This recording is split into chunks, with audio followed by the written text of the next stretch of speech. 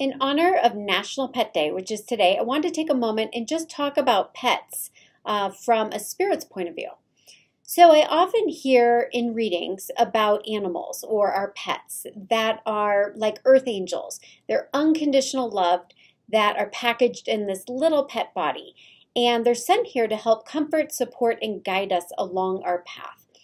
These little earth angels usually agree to come in on assignment as our spirit guides during an important chapter in our lives.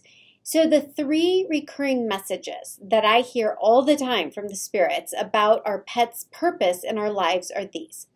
Number one, they're here to help keep our hearts open to sending and receiving love, despite the chaos or challenging times that we might be going through.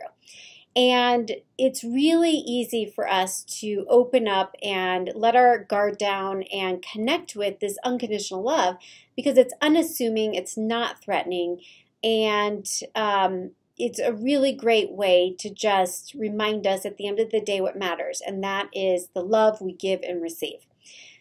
The second message I always hear is that pets are great at absorbing or sponging up negative energy that maybe we're holding on to, whether we're aware of it or not.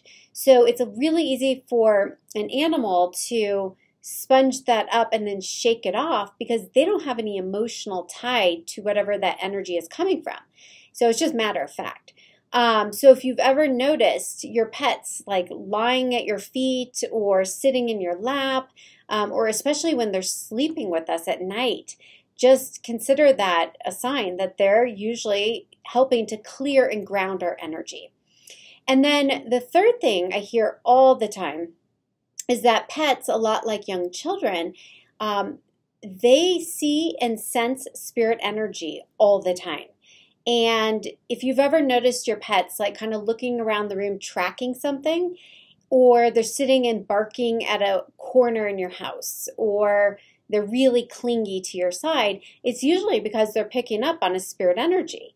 And so why do they pick up on it? Like young kids, they don't have a mind that's talking them out of it and telling them they're crazy and doubting it. It's just, again, matter of fact. So I just wanted to point all that out because the pets in our lives are really special. They really are like angels. And just be sure on this National Pet Day to give your pet a little extra TLC and thank that soul for agreeing to incarnate, show up, and be at your side as another earth angel in your life. As always, wishing you brightest blessings and all love.